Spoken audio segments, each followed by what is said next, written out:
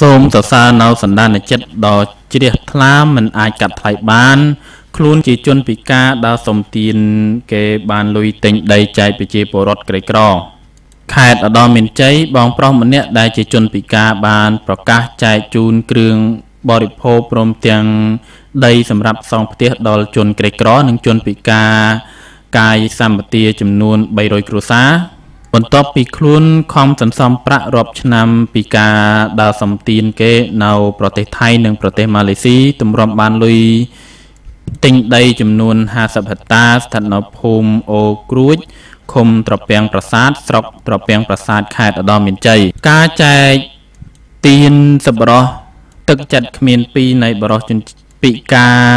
ឈ្មោះថាលឹមភាអាយុ41ឆ្នាំមានប្រពន្ធឈ្មោះ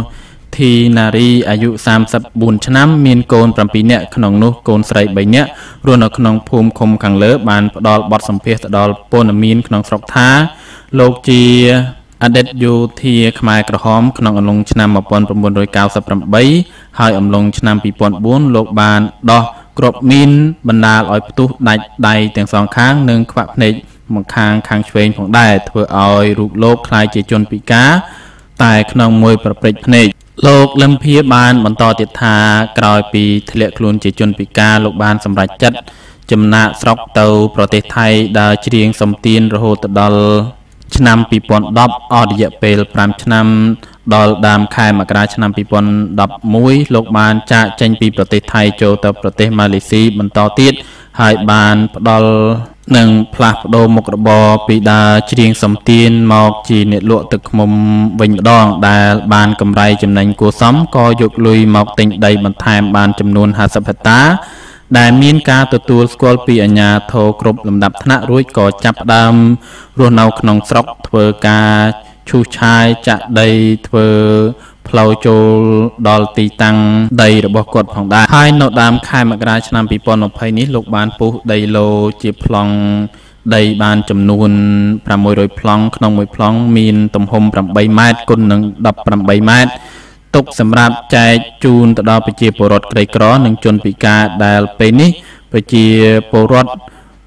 រួមទាំងជនពិការ300គ្រួសារបានមកទទួលយកដីសាងសង់លំនៅឋានរៀងៗខ្លួនរួចរាល់អស់ហើយនិងកំពុងតែរស់នៅផងដែរនេះគឺជាព័ត៌មានមួយទាក់ទិនជាមួយនឹងទឹកចិត្តដ៏ជ្រះថ្លាមិនអាចកាត់ថ្លៃបានរបស់លោកពូដែលជាជនពិការដែលគាត់បានពិការដោយសារតែការដោះមីនបណ្ដាលឲ្យផ្ទុះដាច់ដៃរបស់គាត់ទាំងពីរហើយគាត់ក៏ខ្លាយទៅជាជនពិការក៏បានដើរច្រៀងសំទានគេដើម្បីសន្សំលុយទិញដីទុកបានរហូតដល់50ហិកតាហើយពេលនេះផងដែរគាត់បានបែងចែកដីដែលគាត់បានទិញដោយការសំទានពីប្រទេសថៃដើម្បីចែកជូនទៅដល់បងប្អូនប្រជាពលរដ្ឋក្រីក្រនិងជនពិការទៀតផងពិតជា